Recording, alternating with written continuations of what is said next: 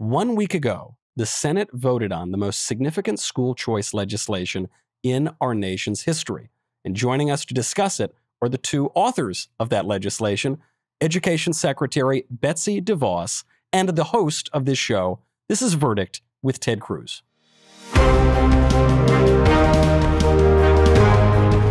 I think I should point out, I was not one of the authors of that legislation. That would be the actual host of the show, Senator Ted Cruz. And Madam Secretary, thank you so much for being here. It's a pleasure. Well, it is great to have Betsy join us. You know, Betsy and I have been friends now, I think, 2 decades? At least, yes. And I got to say, Betsy is extraordinary. She was a nationally renowned business leader, and she's been an education leader for a long, long time. She has been fighting for school choice in the trenches, fighting to make a difference for kids in the inner cities, kids that are struggling, to give them a chance. Mm-hmm. Well, thanks, Ted. It's a pleasure to join you and to have a chance to talk about my passion. You know, I've noticed something about this issue. It seems so clear-cut. There seem to be so many advantages to school choice. Madam Secretary, you seem like a very nice, lovely person, and yet this issue, and you in particular, have elicited the ire of the opponents of school choice. Why is this issue one that seems to drive these opponents crazy? Well, there are a lot of defenders of what currently is the status quo. A lot of adult interests at stake, and a lot of power and financial resources at stake. But what's at stake that's even more important than that is the future of kids in this country. And for over 3 decades, I have been advocating for especially kids from the most vulnerable backgrounds and families to have the same kind of opportunities that my children have had, my grandchildren, and it is a justice issue in my view, and one that is becoming increasingly in the sights of more and more parents as we've tried to get kids back in school this fall. Well, when I hear about the education issue, it's funny because we don't talk about it quite as much. And yet this issue that people kind of consider to the side is really the future of the country, right? You're talking about how you raise up an entire generation of Americans. Well, and I think that really has been driven home right now during the time of COVID, when you've got schools shut down all over the country. What's happening as a practical matter right now is, I think, with an awful lot of kids, they're not getting an education. Yeah. And this was a problem, I suppose, even before the lockdowns shut down schools. It's a broader problem, obviously exacerbated now. So I'd like to just get into a little bit of what we mean when we talk about school choice, and specifically what is in this legislation that you've written. Well, I like to use the picture of a backpack because most kids go to school with some kind of a backpack. Mm-hmm. So let's picture that child with the financial resources that go to support that child's education, which now go to a system or a building. But in that backpack, for that child and their family to take to whatever school or whatever learning environment is going to work for them, whether that's homeschooling or now with the pods that are forming, or micro schools, or using it for a virtual school. You know, for some kids, learning at a distance has worked well. Mm-hmm. It's a small, percentage of them probably, but for some, that's the right thing for the future. Well, all families should have those resources following their child or their children to the right environment for them. And this includes a topic we've heard a lot about, charter schools. And I have to tell you, not only are there these activists who are opposing it, but it goes all the way up to the Democratic nominee for president, Joe Biden, who came out and said that he not only opposes school choice, not only opposes charter schools, but he explicitly, Madam Secretary, opposes you. So I have one more question. Sure. There are lots of people who think there are other ways to solve all of these problems, and NEA members have pushed back against what we think are very misguided school reforms, like charter schools. Regularly now, we've seen families and communities who will join us in fighting to save that neighborhood public school. You know how we feel about charter schools. We'd like to know how you feel about charter schools. There will be no federal dollars. I'm not Betsy DeVos, nor will my my Secretary of Education being anything like her in terms of her attitudes about public schools. No privately funded charter school would receive, or private charter school would receive a penny of federal money. None. It's really unfortunate that former Vice President Biden forgets the fact that in 1997, he gave an impassioned speech in favor of school choice on the Senate floor. Huh. And so he has turned against and it turned his back on the kids that he supported and those families he supported then in favor of the teachers union bosses and those special interests that are blocking kids from seeking the best education for them. You know, that clip you just played, it highlights a couple of things. One, Biden's being interviewed by the head of the biggest teachers union in the country. But two, he tells her he's willing to do anything they want.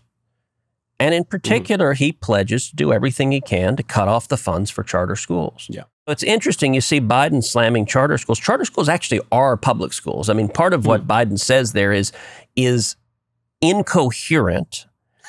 As it sometimes is. In that he says privately funded charter schools. Charter schools are public schools that are publicly funded. And they've had great records of success. Some of the leading charter schools in the country, like KIPP and Yes Prep, started in Texas and have had incredible results. People are seeing this now, obviously, acutely when it comes to the coronavirus lockdowns.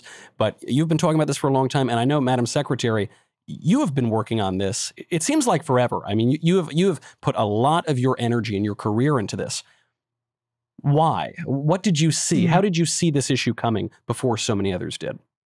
Well, it started when my oldest son, who's now 38, was starting kindergarten, and I began to volunteer at a small Christian school in the heart of our city.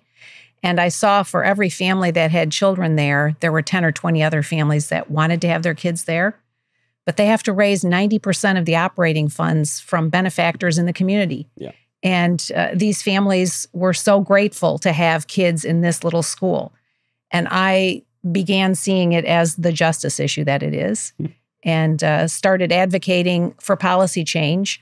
Thought that through persuasion or logic that we could help change people's minds, but soon recognized that the policy change has to go with political pressure. And so that was the impetus, and that was the progression for me to get involved.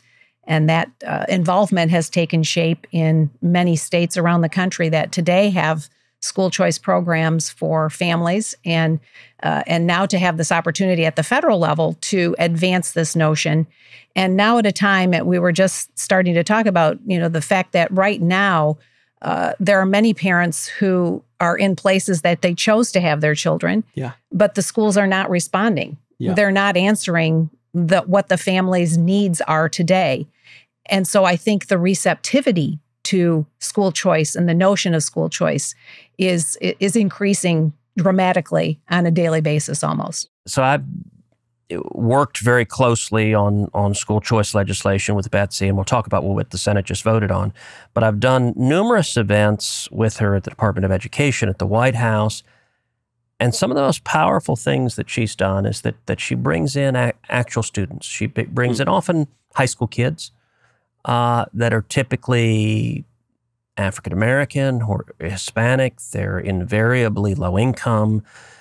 And they just tell their stories. They tell their stories about really being in rough, challenging environments and what it meant for them when they got a scholarship, when they went to a charter school, when they were given a lifeline where otherwise they were going to drown. And I have to say, like, Betsy and I both participated in a roundtable at the White House with the president on this and a number of these students.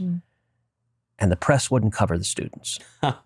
Give me a 15-year-old black kid who is desperately saying, please give me an education. Thank you, Secretary DeVos, for fighting for my education. And the 6 o'clock news will not air it. I mean, it is like the oxygen sucked out of the room. They don't want you to hear these stories. You're absolutely right, Ted. All you need to do is listen to the stories of a couple of these kids who've had the opportunity. I think about Denisha Merriweather, whom I've known now for quite a few years. She grew up in the Jacksonville, Florida area. She failed third grade twice and was on the verge of getting kicked out of school. And her godmother said, we got to do something different here. So she found a Florida school choice scholarship, got her into a different school. And Denisha will tell you today, within 10 days of being in that school, she said her life was on an entirely different trajectory. She graduated high school, the first in her family to graduate high school. She went on, graduated college, and now has earned a master's degree. And it is now actually promoting this opportunity for kids everywhere. But you think about the life change that happened because she had that opportunity through that scholarship. In the third grade, too. In the third grade. It's not in college. In the third grade. So early. Yeah. And she just, she's one of hundreds of thousands of kids who've had, scholarships funded by private benefactors in places where they don't have school choice. But I think about, you talked about the charter schools and the demand for charters. There are over 1 million families on wait lists for charter schools around the country. And yet we have the teachers union combating even charter schools, publicly funded public schools, simply because they're organized differently. As you say, Senator, we talk about this term social justice, we throw it around. You do wonder about regular old justice, the old term of giving people what they deserve and treating people fairly. And this is at the heart of this issue. And Madam Secretary, I would like to turn from school choice and lower education up to higher education, because I know you have focused on a justice issue there as well. And that's the issue of Title IX. And for those, it's a little bit of a complex issue, but it seems to me from the outside that there are campus tribunals that have been trying students for crimes outside of the criminal justice system with no respect, basically, for due process. And very few people had taken it up until you took over your job. Well, I remember when Title IX went into, the law went into effect. And of course, it was originally to ensure that young women had equal access to sporting opportunities. And so when I came into this job and realized very quickly what a serious overreach the Obama administration had made into this issue by issuing their Dear Colleague letter, which essentially told campuses and institutions how to handle matters of sexual misconduct on campus, but dramatically restricted and took away what we would consider fundamental rights, due process rights, and the presumption of innocence. And in the process, countless students were getting hurt on both sides of the issue. So we went, as you know, we went through the formal process, the formal rulemaking process, to put clarity to this and to restore balance and fairness, and to give all students the comfort and the knowledge that if they are ever in such a situation, they have a process to rely on that is going to be just and fair for everyone. So let me, one thing you mentioned that I want to pause and reflect on. All of us were taught growing up that the way something becomes a law is it passes the House, it passes the Senate, it's signed by the president, and then you have legislation. But what you just mentioned there is that was not, in fact, what the Obama administration did. They did a Dear Colleague letter. What do you mean by that? Like, how did they do this? So they issued a letter to education institutions saying, this is how you must handle these matters on your campuses, and completely circumvented the proper process as established by Congress, and basically did as they did in many other areas, which was simply decree their political agenda by writing a Dear Colleague letter and signing it. And so I, rescinded it very soon after taking office and began the process of going through the whole Administrative Procedures Act, which now it carries the force of law. But importantly, it puts a framework around these issues that is fair and reliable for everyone involved. So in the hyper-partisan world we live in, the Twitter world has characterized the Department of Education rules as essentially condoning sexual assault, as saying that we're not going to punish sexual assault on college campuses. Now, that's not the case. Not at all. Not at all. What it does is actually give survivors complete control over what happens. And it ensures that schools, if they report some incident or misconduct, that schools have to immediately provide supportive measures, whether that be changing dorm rooms or class schedules or issuing a no contact order. And then that individual, that complainant, is the one who's in charge of what happens next, whether they want to file a formal complaint or not, whether they want to proceed with other additional formal action or not. But the process is very clearly articulated, putting that individual in charge of what happens and ensuring that they can continue to act, according to Title IX, that they can continue to access their education in an equal manner. Well, and in the American justice system, due process is a regular feature. It's a constitutionally mandated feature of criminal trials, so that if Michael goes out and kills someone on the street, which, by the way, he does often, just be aware of that. We're on air. You can't say this sort of... even if he's a murderer, if he gets arrested and prosecuted, he's entitled to due process, which means he'll have a lawyer appointed. He'll be able to cross-examine witnesses. So if you and I walk upstairs and see him commit the crime and we go on the stand and say it was him, that was that Knowles guy, I tell you, I saw him. It was that same light blue suit. Yeah, that guy was rooting for the Lakers, I think. But he has the right to cross-examine the witnesses. He has the right to see the evidence against him and to contest the charges.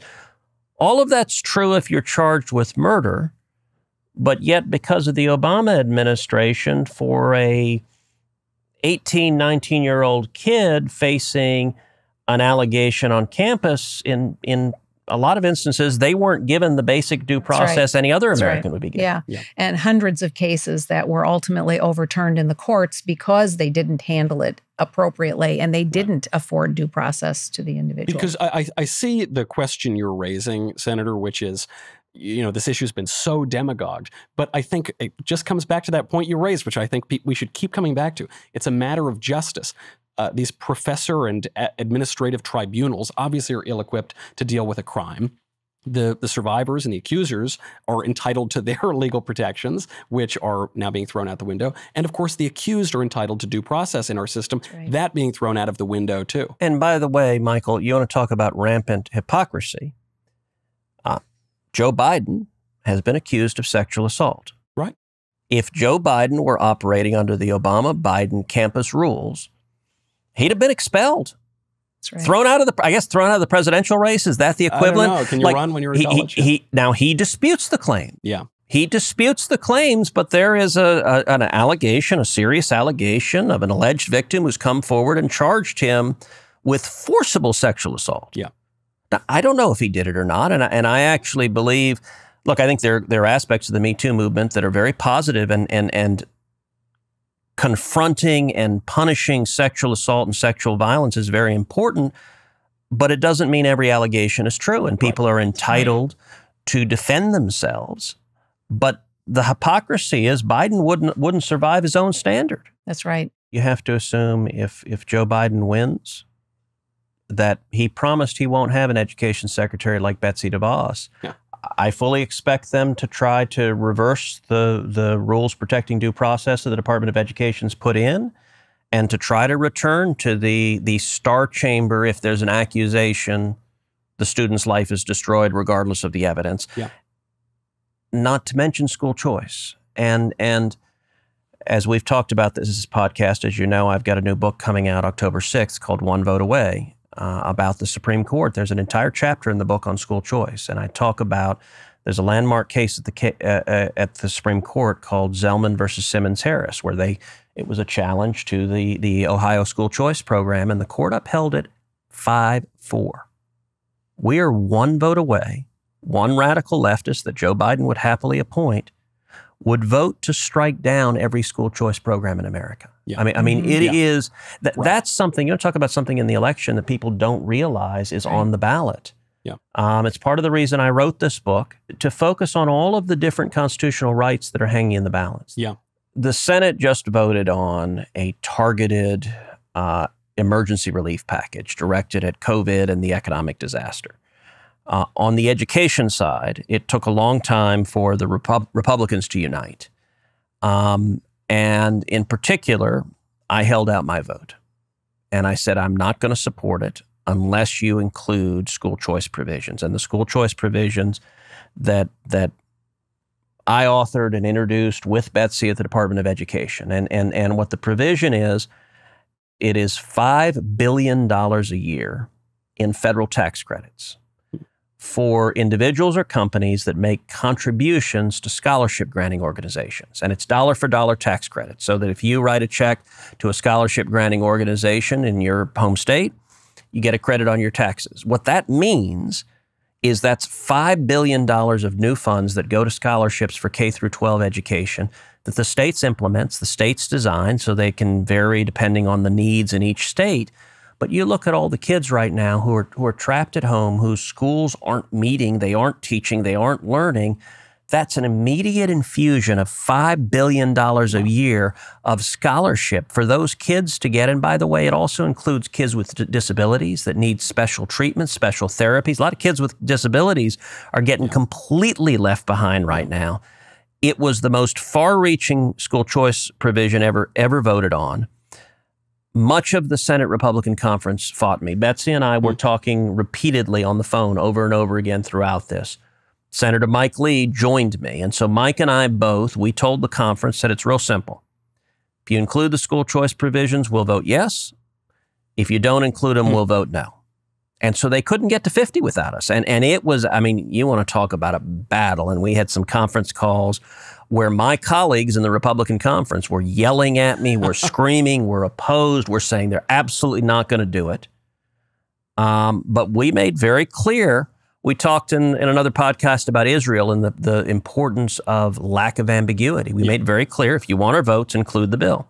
At the end of the day, Republican leadership included the bill, and we united the Republican conference. We got 52 out of 53 Republicans. The only Republican who voted no was Rand Paul, and he was against all of it. He just voted against the whole thing. Right.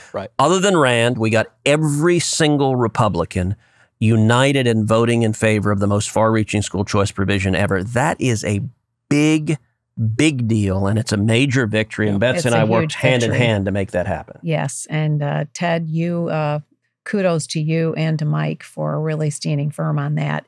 And I think actually, if you were to query most of your colleagues, they would say they realize more today why that is important.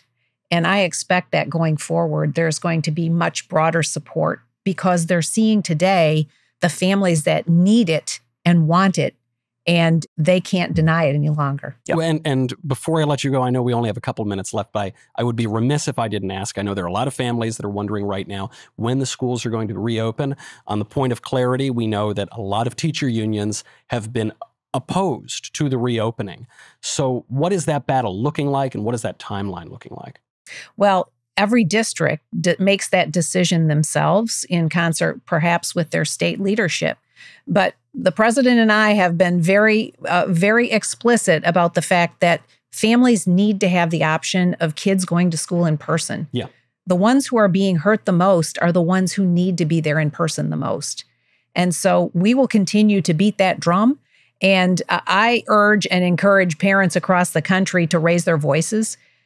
They're being denied hearing in all too many places. I think right here of Fairfax County, right outside of Washington, where they were going to offer 2 days a week in person.